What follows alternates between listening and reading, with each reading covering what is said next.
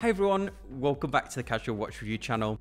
Today we have a pretty cool watch strap to review, especially if you're a fan of watch collecting and baseball. This strap was very kindly sent into the channel for review by Rob over at the Strapsmith, so a big thanks to him. I have to admit this was the first real look at Rob's work. I've reviewed some very interesting watch straps on the channel, and I think some of the most interesting are the ones made of materials that you don't commonly see, and Rob certainly has some very cool straps made from some very interesting materials. Everything from old cowboy boots, handbags, and vintage leather from military World War II equipment.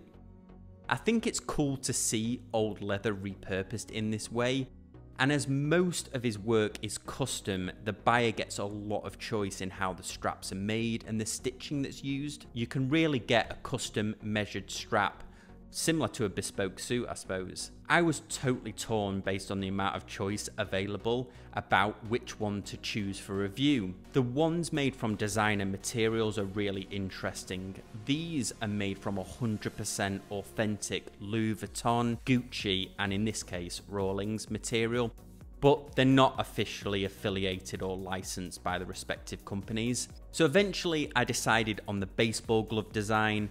Rob set to work making me one, and it took about a week to make. This one has the Rawlings embroidered badge stitched onto the longer side of the strap. I debated if I should have this added as I was worried about the leather splitting around the patched area, but as you can see, it's firmly glued and stitched. I'm not sure how this will patina over time, however, in comparison to the leather.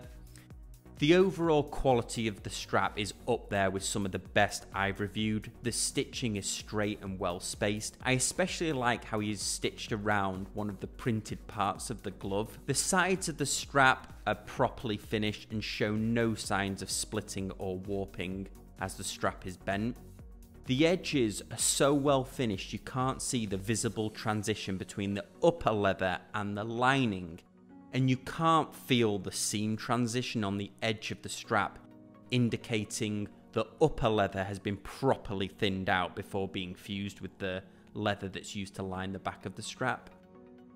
As each of Rob's straps is custom and unique, I can't speak for all of the baseball straps, but this one is made from a very soft leather, meaning it has absolutely no break-in time needed.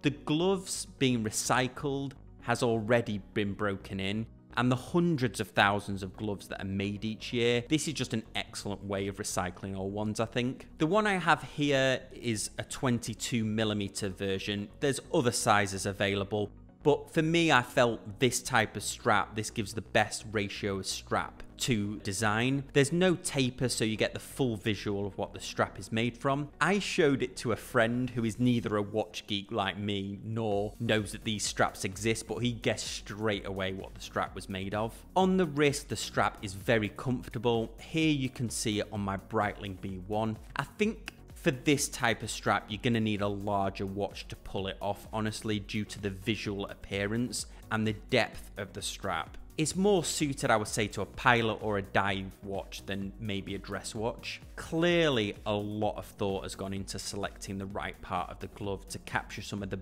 best markings.